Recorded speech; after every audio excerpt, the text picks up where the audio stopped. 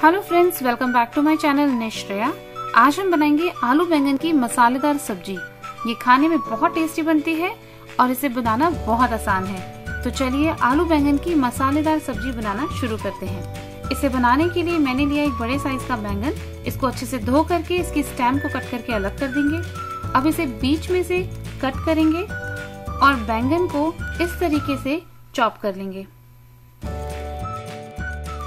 जब बैंगन चॉप हो जाएगा तो एक आलू लेंगे। आलू को भी छील के धो के इसे भी हम चॉप कर लेंगे। अब पैन में हमने 2 टेबलस्पून ऑयल गरम किया है।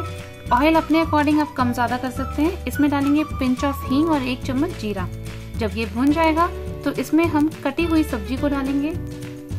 2 मिनट तक मीडियम फ्लेम पर सौते करेंगे और फिर इसमें हम डालेंगे 1 चम्मच हल्दी पाउडर। नमक डालेंगे अपने टेस्ट के अकॉर्डिंग। हल्दी और नमक को सब्जी में अच्छे से मिक्स करेंगे। मिक्स करके इसको ढक करके मीडियम लो फ्लेम पर पकने देंगे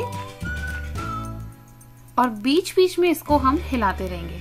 तो बीच बीच में सब्जी को चेक करते रहें ताकि सब्जी जलेगी नहीं और यूनिफॉर्मली हर तरफ से अच्छे से सिकेगी। तो बीच बीच में इसको चलाते जाएंगे और फिर ढक करके ऐसे ही पकाएंगे। जब आलू और बैंगन थोड़ा सा पक जाएगा यानी आधा कच्चा रहेगा तब इसमें हम डालेंगे हरी मिर्च। तो हमने 3-4 हरी मिर्च को कट कर लिया है। इसे हम सब्जी में मिक्स करेंगे और सब्जी को ढक करके फिर पकाएंगे। जब आलू बैंगन अच्छे से पक जाएगा, सॉफ्ट हो जाएगा, इसको चेक करके देख लें। आलू को फोड़ करके देखेंगे। अगर आलू अच्छे से फूट रहा है यानी अच्छे से सब्जी पक गई है तो इसको हम बीच में से थोड़ी सी जगह बनाएंगे सब्जी में और इसमें 2 टमाटर बारीक काट करके डाल देंगे।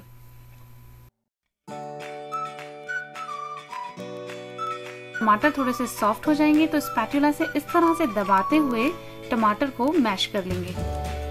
अब इसमें हम डालेंगे मसाला। तो हमने डाला 1.5 चम्मच धनिया पाउडर, 1 चम्मच सौंफ डाल रहे हैं। आप चाहें तो पाउडर भी डाल सकते हैं सौंफ का। 1 चम्मच देगी मिर्च और 1 चम्मच कश्मीरी मिर्च। सभी मसालों को टमाटर में अच्छे से मिक्स कर लेंगे। जब टमाटर मसाले अच्छे से मिक्स हो जाएंगे तो इसे हम पूरी सब्जी में मिक्स करेंगे। अब सब्जी में सभी मसाले अच्छे से मिक्स हो गए हैं। सब्जी को हम कवर करके 2 मिनट तक और पकाएंगे। 2 मिनट बाद कवर हटा देंगे और सब्जी अच्छे से सब मसालों के साथ में मिक्स हो गई है। गैस बंद कर देंगे और ऊपर से थोड़ा सा धनिया कट करके डालेंगे। सब्जी बनकर के तैयार है। इसे एक सर्विंग बोल में निकाल लेते हैं। इसे आप गर्मा गर्म सब्जी को सर्व करें किसी भी तरह के पराठे या रोटी के साथ में, खाने में बहुत टेस्टी लगती है।